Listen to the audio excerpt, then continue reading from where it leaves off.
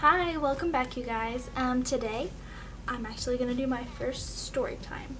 Okay, so yes, I know, I'm wearing a sweater. It's okay after Christmas to wear a sweater, right?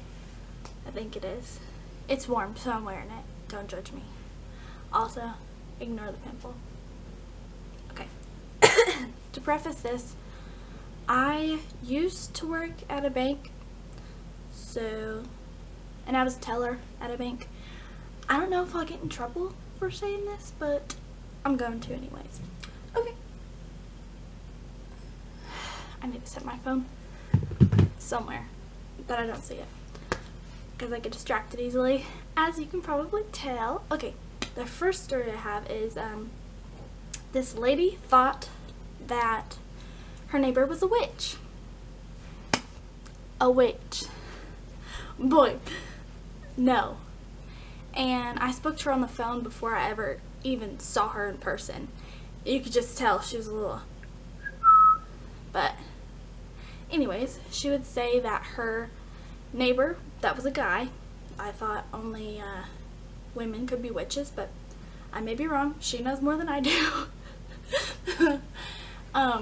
He would go through her walls, and he would be able to see her bills and her bank account statements, and he even stole her checkbook one time.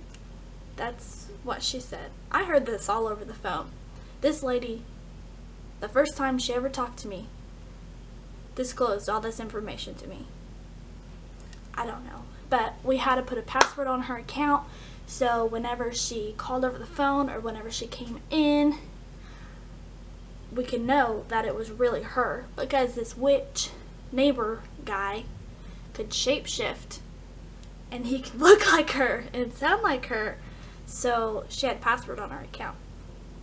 And I mean, when she came in for the first time, you could definitely tell, like, short little old lady, you know, glasses about this big, covering her whole face, and she's got a wig on. And it's not like that's a, you know, quality wig right there. It's a, oh, man, was that from the 99-cent store? Because, I could have probably made it myself. It was a little interesting. And then talking to her, she was very touchy. She grabbed your hand, and she would, you know, she got the crazy eyes going on. She's like, but... Okay, the second story I have for you guys is about a lady who got arrested at the bank. That was an interesting day. Okay, let me start out by describing this lady. She wasn't a short lady. She was tall and pretty skinny, probably about as big around as my pinky finger. But she was about 5'10". She had long, mousy, like light brown hair. She had these big old glasses. I don't know why, because she was probably in her early 30s, I would say. So she had no excuse to have 80s glasses on. But if that was her style, whatever.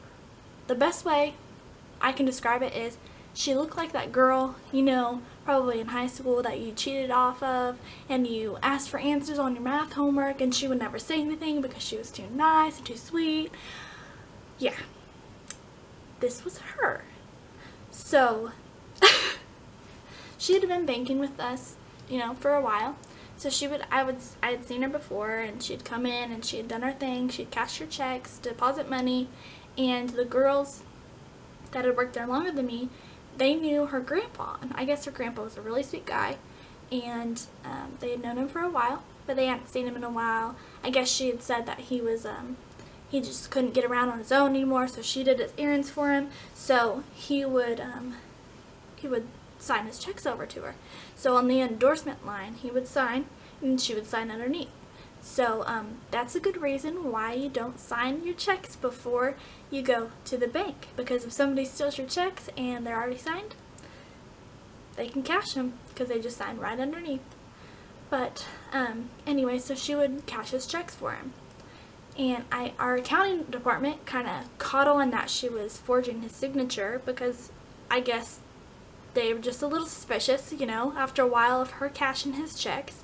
So they matched up the signatures that they had on record from a while before that they knew were his, and matched up the ones from now, and they weren't adding up. So we got a mass email saying, if you see this lady, you know, report it and we will call the police.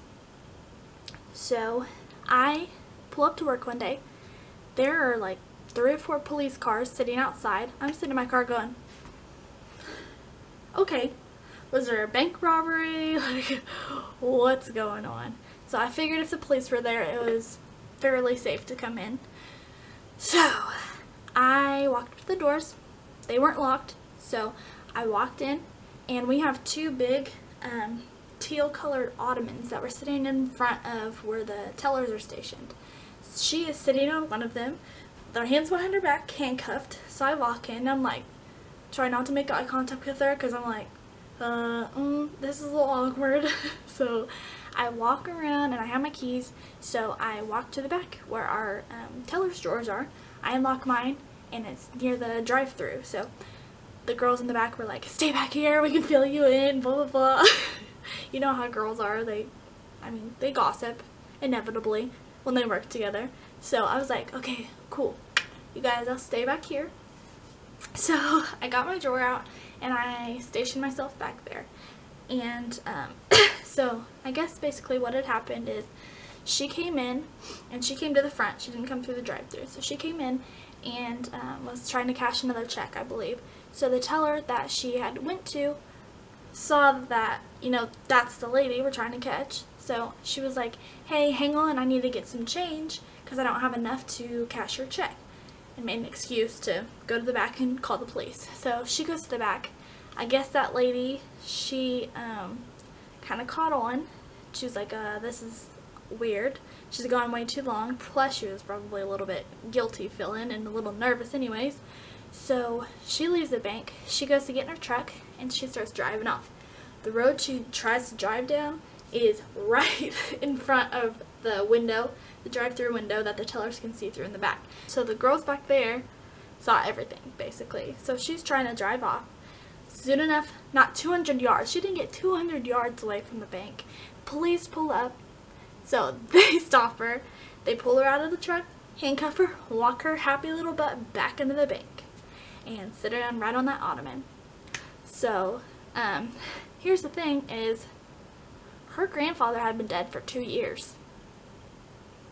Bank didn't have any, I guess, record of his death.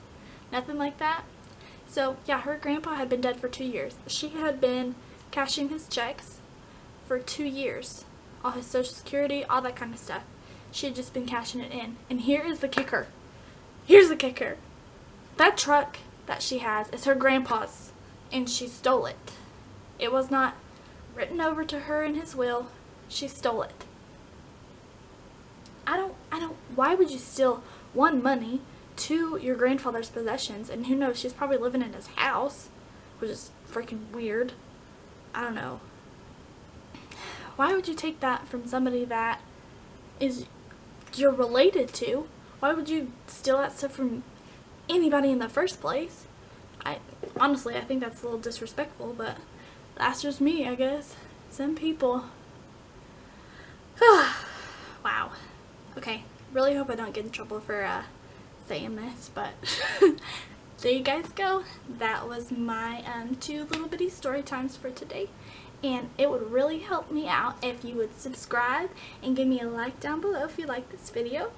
And if you have any ideas for any DIYs or any questions you want to ask, you can leave those in the comments below and I will get back to you guys on it. And I want to come up with an outro, but I need a little help. I don't really know what to say besides bye. So right now, it's just bye. What we do here is go back.